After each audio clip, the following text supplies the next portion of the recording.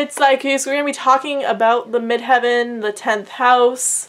You know, that house ruled by Capricorn and Saturn that pretty much dictates your public image in a sense where it's how people see you online or at work, and yeah, and how you achieve things. You know, I'm going to be talking about how each midheaven achieves goals, I guess. That's what I'm exactly going to talk about. Where the drive lands in the midheavens and how they achieve said goals that are long term. Anyways, cue that cringy intro, fam.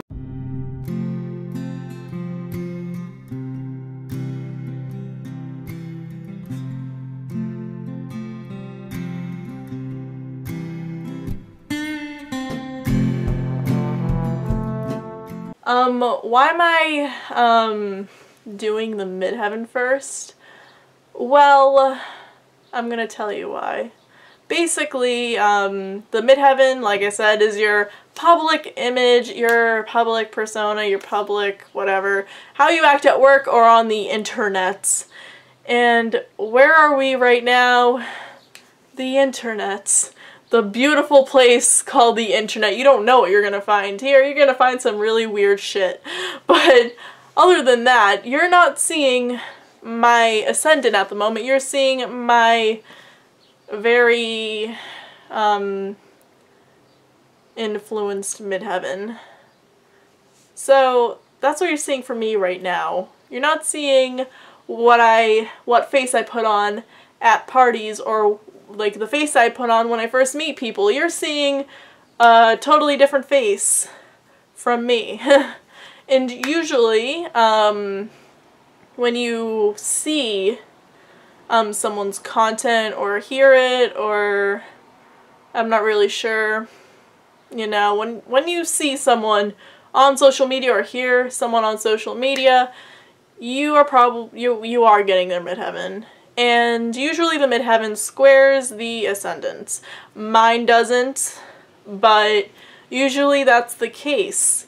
So basically, I guess I am just going to talk about what you know from the internet and the people from the internet, rather than what you'd see from these people on the internet at parties.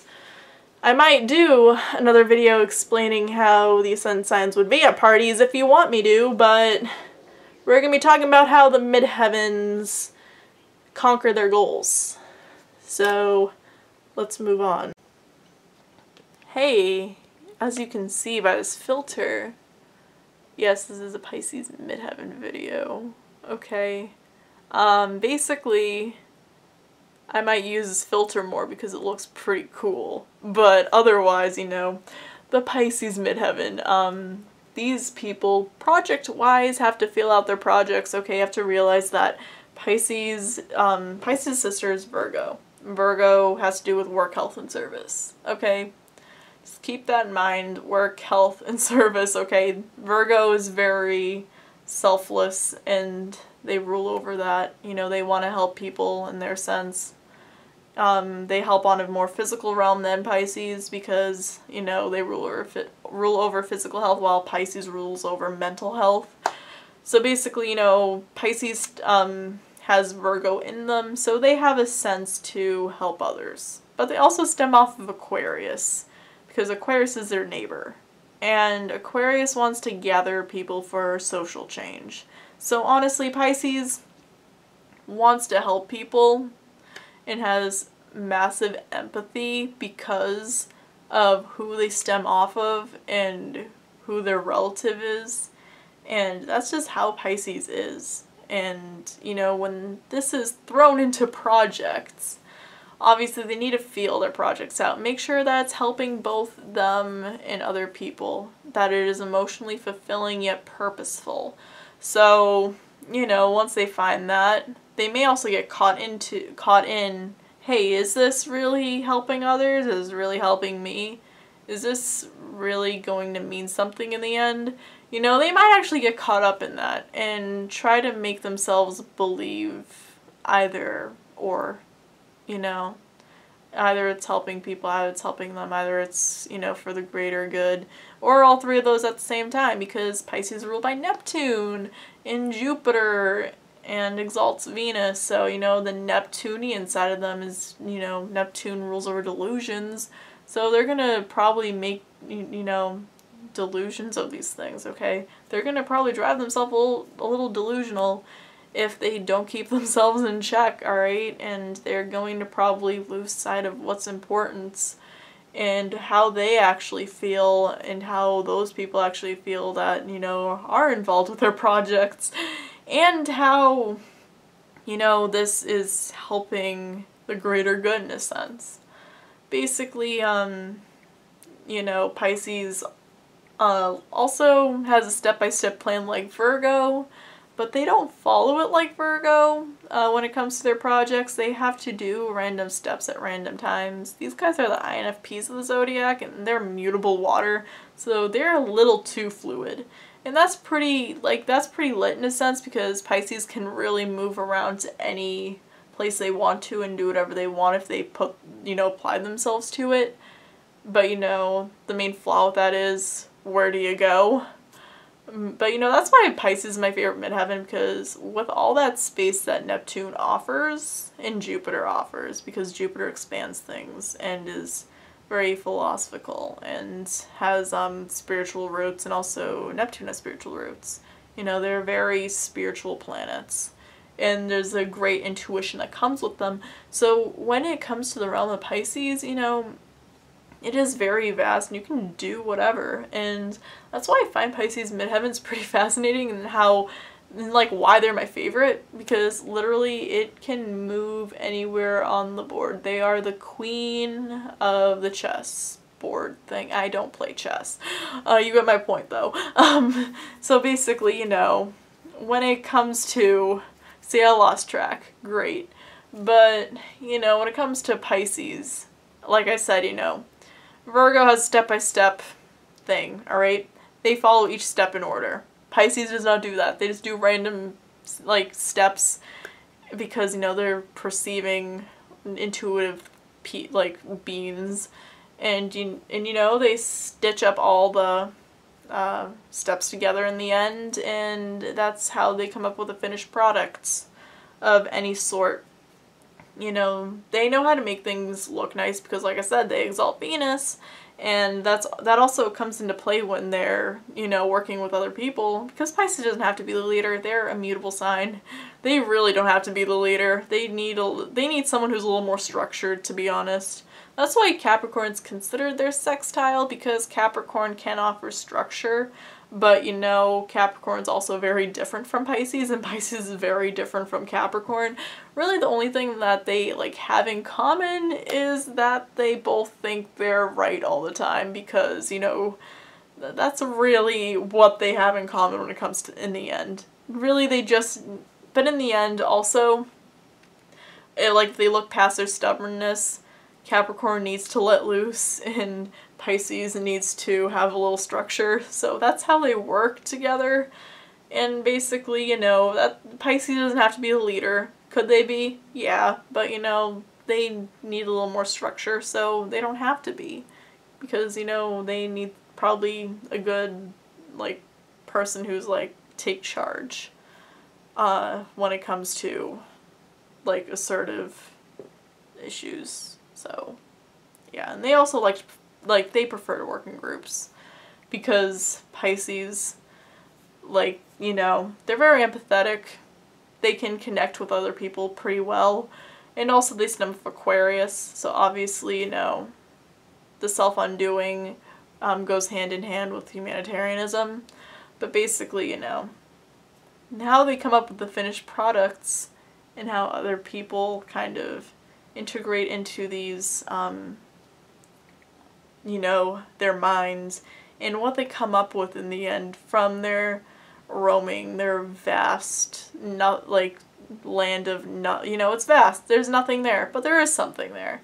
You know, after like taking people on that trip and taking themselves on that trip, they know how to just put things together, work on the emotions of other people, and that's how they make something. They know how to emotionally appeal to themselves and others. And with Neptune, you know, this also applies to Neptune the 10th. People have strong opinions about these people, okay? When Neptune in any way, shape, or form touches the 10th house, people have strong opinions about, you know, the Neptunian 10th house native, okay? They really have strong opinions. Like, it's not even funny. They either think that Neptunian person agrees with them on everything, or that they disagree with them on anything. When that Neptunian person falls out of line, and nobody knows that the Neptunian person is going to fall out of line too, but they'll eventually will. And, you know, the Neptunian person doesn't see how these people are perceiving them, because they don't see them on their weird-ass plane of dreaminess, cloudiness, subconsciousness. There's something there, but they can't see it, so they think of it as nothing. And, you know, when that person just comes out of nowhere and says, hey, you did something that I don't agree with, I don't like you anymore, you're like the worst person ever, I'm going to spread rumors about you, and I'm going to stab you in the back, and yada yada yada, you know, all of that, you know, just that, basically, the Pisces person, the Neptunian person, just like, what? I did not mean to step on your toes, but, you know, you kind of assumed things in the first place that you shouldn't have, and that's basically the life of the Pisces midheaven, okay? And then, or Neptunian midheaven for that matter, they will end up gravitating drama and bad shit to them at some points, because, you know, people have strong perceptions of them. And usually the strong perceptions don't make sense, because Neptune doesn't make sense. It's delusions, okay? And, you know, whatever Pisces makes of their projects, how they emotionally appeal to people, how they emotionally appeal to themselves, how they are pieced together, and how hard they've worked on them, you know, it is for something, but, you know, some people are not going to be down with it, and some people are, and they're gonna and, you know, Pisces probably has their own opinion on their work, and it just, you know, it is a really weird sign for the midheaven, and I do enjoy it in the sense because, you know, Virgo is anchoring that Pisces energy down. You know, Virgo is their home, and their home's very organized, but when they go out in the public, nobody knows what to exactly think of them, so they make shit up along the way. And, you know, when Pisces climbs up the Midheaven mountain, they don't even know that they were climbing a mountain in the first place. So when they end up on top, they're just like, how did I get here? I don't know. But I'm here though. Like, great. 10 out of 10. You know, that's just how that sign works when it's in the midheaven. And with this midheaven, obviously, like Uranus kind of, you know, it's similar to Uranus, you know, happens to their image and how they approach things. You know, things change, they're very go with the flow. So they'll pretty much tackle on anything that's in front of them. An example for our Pisces midheaven is Lindsay Lohan. You know, I'd say Lady Gaga, but I feel like she's very used for these videos. So, you know what, I'm gonna go with Lindsay Lohan for this one, okay? Basically, like I said, rumors. I'm gonna consider conspiracy theories too. You know, you don't know if they're true or not, so I'm gonna say that. You know, they really start with these people, and like I said, image shifts, but the image shifts aren't very random and dramatic. Like with Miley Cyrus, you know, she has an Aquarius midheaven. You know, her changing into the bangers / dead pets era, that was random, and nobody really expected it. With Lindsay Lohan, nobody really knew what to expect of her in the first place because she was a child star, and that's all what people knew of her, that she was just some child star who was innocent and, you know, Parent Trap and other things. But she didn't, like, Herbie. Is that what, you know, that bug that has a number on it and it talks? You probably don't know what I'm talking about. I think she was in that movie when she was an adult, but anyways, you know, people just, like, perceived her as a child star, and then, you know, the Mean Girls and, like, the weird talking bug thing happened. I want to say the bug's name's Herbie, but I could be wrong. It could be Kirby. I'm not sure, okay? It was a talking bug, though, and it wanted to race. Okay, and I remember that movie from my childhood, and I'm really tired. So basically, you know, people, like, when she was in that era, where she was doing, like, Mean Girls and all those kinds of movies, they just really thought of her as that child star who was in The Parent Trap, okay? That's what they thought of Lindsay Lohan at the time. But then, you know, that progressed into a rough patch, so people knew her for a rough patch for a while, and, like, some drama, and now people know her for, you know, picking herself up, but there's also some conspiracy theories. We're not going to talk about those, though, because it's not in my jurisdiction. I don't know if it's correct or not, but like I said, speculation is a part of the Neptunian midheaven experience, so obviously people are going to speculate some interesting stuff, especially, you know, since she's been in the spotlight for a while, okay? And when you're in this, well, she's not really in the spotlight now, but she kind of entered in 2016, so that's why I'm saying that. But, you know, she's kind of known, okay? She is known. And when you're known enough, I think that there's more, you know, you're more prone to that kind of things. And especially with Neptune, it is something that's just going to be prominent. So yeah, that was my Neptune, well, no, Pisces in the 10th video. I hope this was coherent enough. I try to make it more fluid because that's just kind of what Pisces does. That's why it's longer, because I just wanted to make this feel very Pisces for you. Anyways, I actually really enjoy this filter, so I think I'm going to use it more in my videos. But other than that, peace out. Yeah, I'm gonna go.